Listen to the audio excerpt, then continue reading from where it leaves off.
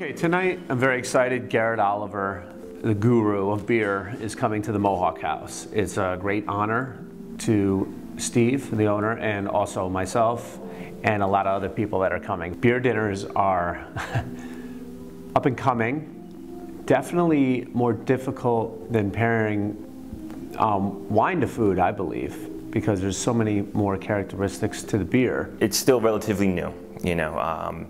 As for beer and wine, traditionally people, you know, when they go out to eat, they have wine with food. Well, within, of course, the craze, well, not even the craze, but with good beer coming out now, beer dinners really now are showing, you know, the palates, the different flavors of beer and how they pair with different ingredients. I think beer dinners are great.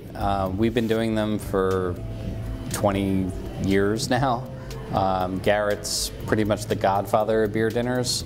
Well, when I first started doing beer dinners, it was the mid-'80s.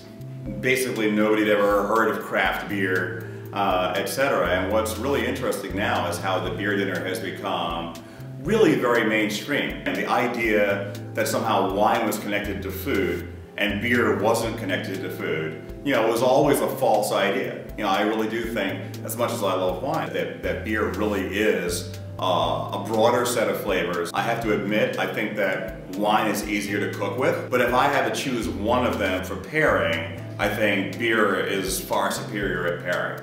As I respect the brewer and the components that they put into their beer, and what's good for me is I can talk to really high-end brewers that give me ideas of this beer has this characteristic, it has these flavors, it has a chocolate flavor, a coffee flavor, apricot flavor, and I can work a menu around that and complement the beer, and the beer complement the food. People are still skeptical, you know, still kind of, oh, you can pair beer with food? Oh, you know, no, you can do that.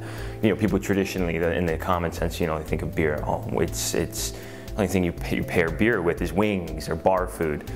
No, not so much, especially not here. The better beer you have, you know, the better ingredients you use for your food, you definitely can play around a lot. There's a lot of room for play.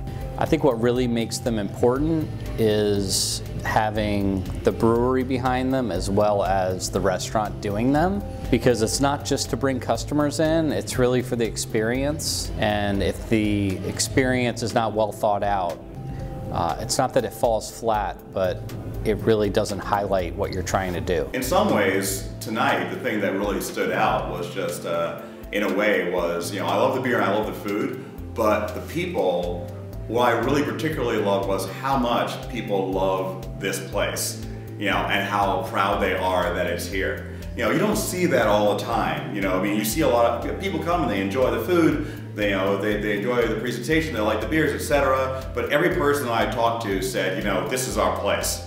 You know, we love this place. We come here all the time. And, you know, that's really awesome. It's heartwarming. You know, I mean, it really means that the proprietors have, you know, really brought something to this area. And, you know, it's great.